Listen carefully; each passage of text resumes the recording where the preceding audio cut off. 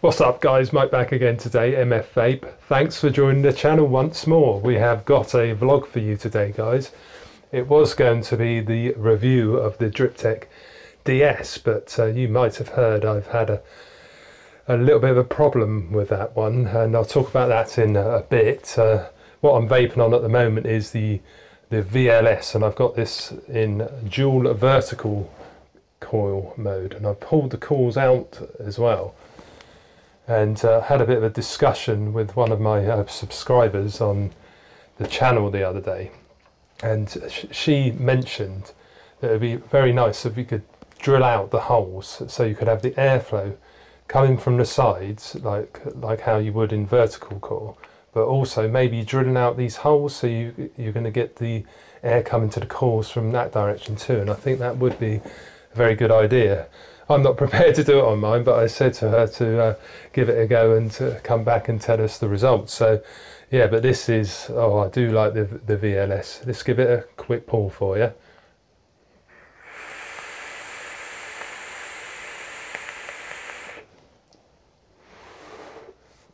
The flavour on this is amazing, especially in vertical coil mode. So if you haven't done already, check out my review on it. It's had over 1,000 views now, so I'm very pleased with that. But this is one of my favourite RDAs at the moment, especially in dual coil mode. Anyway, let's go on to the Driptech DS issue, shall we?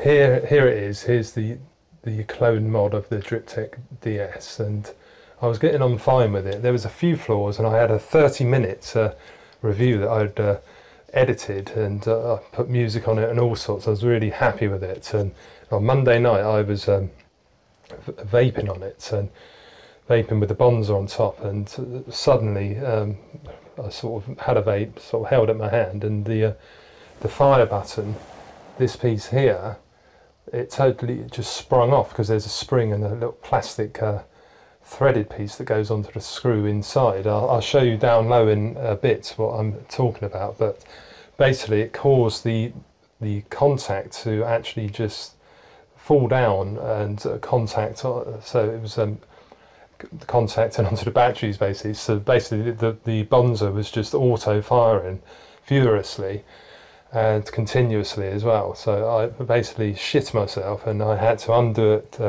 furiously. You have to go on the bottom because you have to undo this button here for the squonk bottle. Then you have to find the spanner thing to undo those contacts. And I was doing all this thinking, fucking hell, I hope the thing doesn't vent on me. So yeah, it did cause me a little bit of distress, and I thought I'm not going to do the review because I think it's a bag of shite really, and I've emailed 3F Vape and told them so. Haven't heard back yet, so I'll keep you posted as to any developments there, but unfortunately I won't be recommending the Driptech DS, but I'll show you down low all the details shortly. So that's that. There's been a few news articles, well there's been a few coming up for the past since vaping came out really, and I just thought I'd address a couple that I've seen recently, and one of them that I think it was the Daily Mail reported that vaping causes cancer.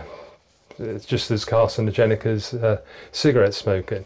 And I went on NHS Choices because they've got the same article based on some research that was done in the US, and they've just put it into like a format that you know, describes it actually how it is, not in a scaremongering way. And basically the gist of it is that vaping damages DNA in mice, which may increase cancer risk. That's like the headline. If you go onto NHS Choices and have a look for this particular article, it will give you a bit of an in-depth insight into what it was all about. I thought that was quite interesting. But you know, Public Health England have stated it's at least 95 to 97% safer than cigarettes. So it just gives mixed messages. And there's another article I found on Planet of the Apes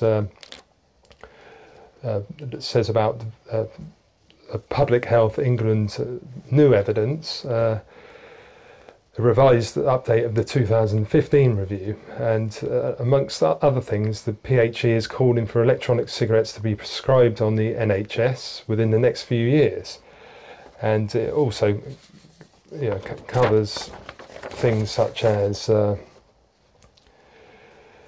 40% of smokers have not even tried any cigarette. There's much public misunderstanding about nicotine. Less than 10% of adults understand that most of the harms to health from smoking are not actually caused by nicotine. Apparently there's about 3 million vapers in the UK, and that's plateaued out. So I'm sure there's many more smokers that we could actually help turn towards vaping, because we know it's not 100% safe. Like, we're breathing in chemicals regardless of whether they're as bad as smoking or not. It's not 100% safe, but it's a damn sight healthier than smoking 20 tar-ridden, 5,000 chemical-ridden cigarettes. So, but yeah, there's some interesting articles. This one's on Public Health England's website, and I found it on Planet of the Apes, and that's the article there. So I'll try and drop some links down in the description.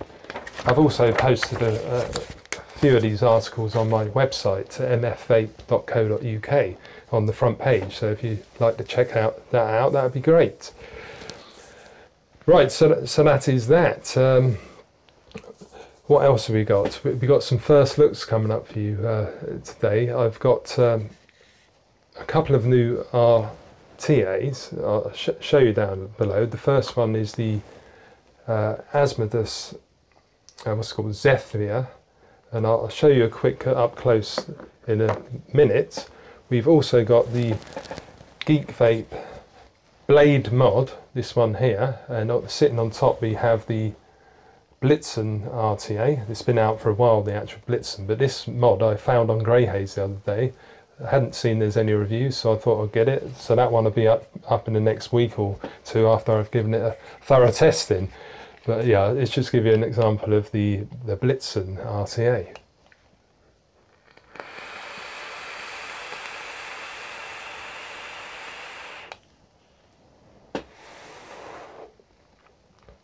I only got this today, but the flavour on it is something else.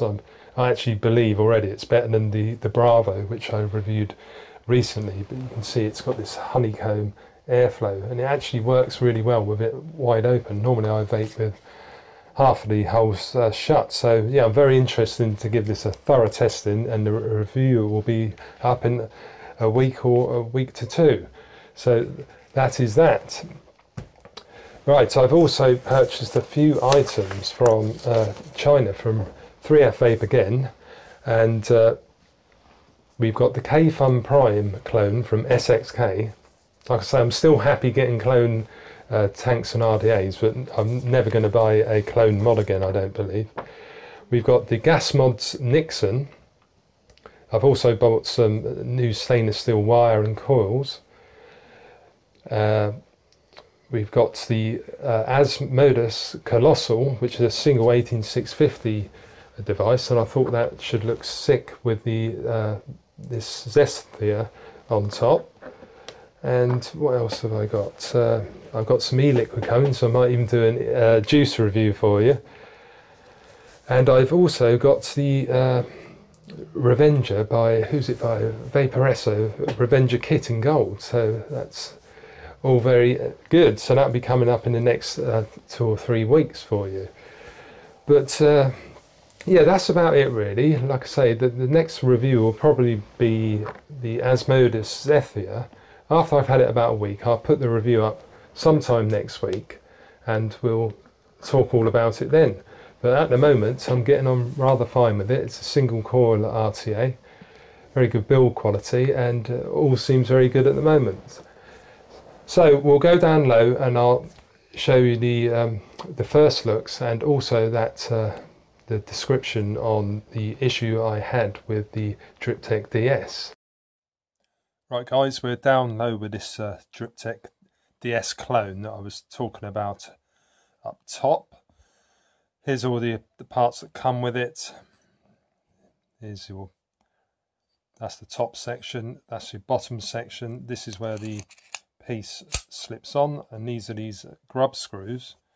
which you need to undo in order to take the batteries out. As you can see, the threads aren't the best in the world. Look, they're getting stuck. Pain in the ass. This was all done up as well. So, you know what I mean? The amount of time it takes in an emergency, like that's been half undone. So, but the squonk bottle goes in there normally. But yeah, that's that section. Here's the top section, which includes the 510 and the fire button and the contacts. Like there's the 510. That just screws on there. It doesn't screw on there, it just sits on there, I should say. This piece has to be, there's a groove in it somewhere. Where are you? That's like that.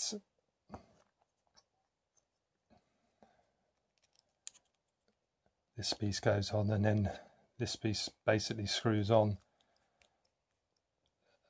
And that's where your squonk bottle will eventually sits, like that. So it's a bit of a botch job, really. A couple of these really tiny screws. Like I say, I did a 30-minute long edited video of this. I was really looking forward to it. And then as I was about to upload, the unfortunate event took place. So I'm not going to go into detail here, but so these are your contacts which go on top of there, and that will be connecting to your batteries.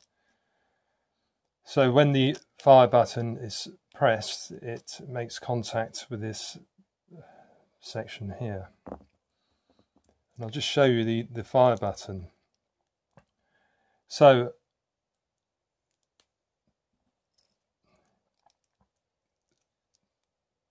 just take it apart of that, just show you. There's the spring and the piece of shitty plastic, which is probably threaded by now, and it has to screw onto this. I think it's a gold-plated screw, and that's basically it. And what happened was, obviously, I hadn't realised, even though I have had this part 2 or 3 times during the week, this had obviously come loose, but I just wasn't expecting it at all. So you would get that down and tighten it up as far down as you can. So that would be, you know, I just thought everything was hunky-dory. So that's like that. And what happened was, this piece actually popped out. So it's trying to do a reconstruction of what happened. So that bit's just taken a pull with a bonzer on top. This piece here, literally it sprung out on the floor, spring went flying. So what would have happened was, this contact here was just sitting on top of there, so it's basically causing an auto fire, because like obviously it's held up normally, so that was held onto the contact. The bonzer's firing away furiously, so I wasn't expecting it, so I unscrewed the bonzer as quickly as I can, and I had to try and find this piece to get rid of my batteries. And I was thinking, should I just throw it on the floor? But I thought, I've got to try and get them out, because I don't want it to explode in my bedroom. So I found this on my bed somewhere, and then I frantically undid these, what do you call them, big grub screws here, and then get rid of the batteries, but luckily they weren't hot or anything. So, but yes, it didn't half shit me up, and as a result, I'm not going to put the review up because I think it's a bag of shite. But there you go. There's a few flaws in this, like these screws were starting to strip. There's 2 screws that go in there that hold it down. And yeah, basically that's that, guys. I don't really want to talk about it anymore, but yeah, that was the Driptech DS Clone. Right, time to go on to the first looks now, guys. Right, first looks time, guys. Here's the Zesthia from Asmodus. That's the box it comes in. And here's the tank. I've got it in a lovely metallic blue. The build quality of this, it looks exceptional. It costs about £27, so it's not the cheapest, but it's I would class Asmodus as quite a high-end device. But it's got your 810 fitting drip tip there. The threads seem nice on it. Like I say, I've only had this one 2 days. I've put 3 builds in already though. There's the bottom, and we'll just have a quick look at the deck, show you what coil I've been running. There you go. It looks reminiscent of this Serpent's SMM a little bit. So I've got I think it's a frame staple, Chris Grimes in there. And yes, very nice flavour so far. So that's the Zesthia, lovely single coil RTA. But I'll have the review up sometime next week. That's that one. Right, next we have the Blitzen RTA. And you've obviously probably seen a few reviews of this already. So I only got this one today, and I've got it in a rainbow version. As you can see, it looks pretty sick in my opinion. You've got the 810 fitting with the this one hasn't got O-rings, but the Zesthia did have the O-rings. I forgot to point that out. It does come with a lovely frosted, like reduced bore there, and comes with a 510 drip tip and a 510 adapter as well, which is very good. Quick look at the deck on here. There's the bottom, the airflow. It's the old honeycomb effect, but we'll go into detail when I do the actual review. Currently rocking a couple of, I think these are stainless steel fused Clapton type coils I've got in here that I've found at work, so I chucked them in at lunchtime. And yeah, that just, you have to find the holes on either side of where the airflow is to do it back up. So that's that. And so far, the flavour on this seems to be rather good, so watch this space. But that's the Blitzen RTA. And the next item I've got is called the Blade, and it's the, what's it called, Starry Night version. And this can take, quick look around it there, it can take, what can it take? 21 700s. It's got some, my hands are reduced up, it's hard to put apart. There you go. I've got some 2700s, so they both fit, but there is an actual adapter, so you can put your 18650s, and it's rather lightweight. It's like a polycarbonate construction. There's the 510. All looks very nice indeed. There you go. It looks like it might have the same board as the Aegis, but like I say, I've only had this today, so that's a quick glimpse of the Blade, and it apparently goes up to 235 watts. We'll have to wait and see on that one. The last thing I want to show you at the moment is a nice little toolkit I got from Coil Master, the DIY version 3.0. And there's all your tools. You've got your snips, your pliers. These two don't come with it, but it's got the angle-ended tweezers, your ceramics, your Phillips, and your flathead screwdrivers. You've got a little cloth thing there. You've got 10 foot of camphor wire, and it's got a new version 2 Coil Master Mini, and everything seems remarkably good quality. I'm very impressed. You've got your coiling rods here, and these go on your coiling jig. That just screws on there like that. Then you feed your wire through either one of those. It depends what orientation you're going. So that's the end of the first looks. So I'll see you up top in a bit.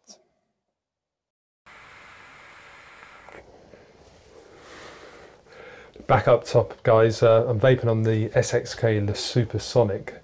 This one here, I've just reviewed it and I really thoroughly recommend it. $12 or $13 from 3F Vape in China.